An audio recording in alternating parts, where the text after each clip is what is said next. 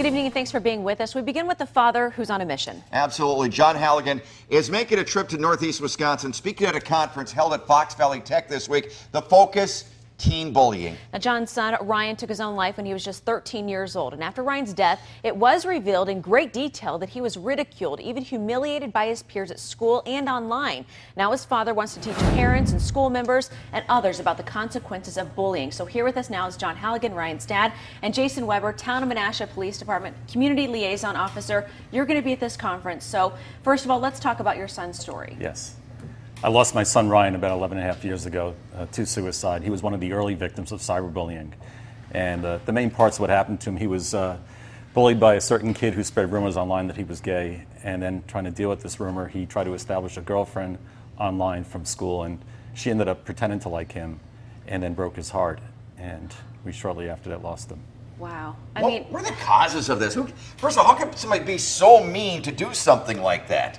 Well, that's the difference of this generation versus ours. I mean, they can do some awful things to each other, especially with technology now. Wow. They can say things that they would never say to somebody's face. Now, you were saying that your son was one of these very first victims. Has it grown, I mean, in the 13 years? Unfortunately, it's gotten worse. I mean, I tried to sound the alarms 11 and a half years ago because everyone was focused on pedophiles and predators back then. And I was trying to point out that the kids are doing some pretty awful things to each other.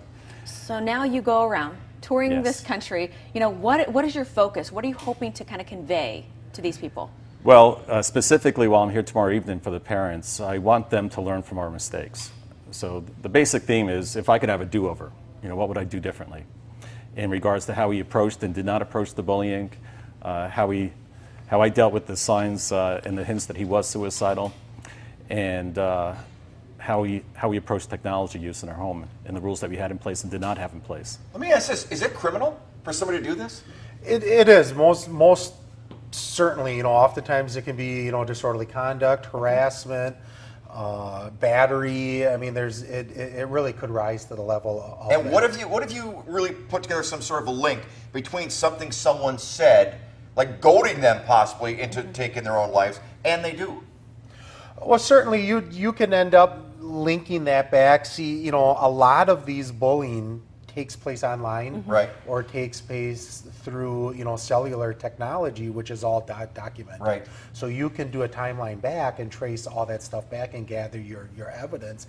And you could potentially go after that individual for maybe contributing. Good. Absolutely. Yeah. Now, John, what do you want parents to learn from this? What do you want them to take away? If they have any kind of signs or warning, you know, you said that you didn't see it early enough and you didn't act on it. Yeah, well, in terms of the bullying, most states now have laws in place to deal with the bullying itself, and so schools there's certain expectations on the school system to respond. And so I tell parents now, do not hesitate. Go into the school, talk to them immediately. Don't wait until this builds up to a bigger problem. You have to deal with it. Doesn't matter if it embarrasses these kids or anything like that. I mean, the most important things are lives. And, you know, this is open to the public tomorrow night, right? Free. Right. Fox Valley Tech is sponsoring it.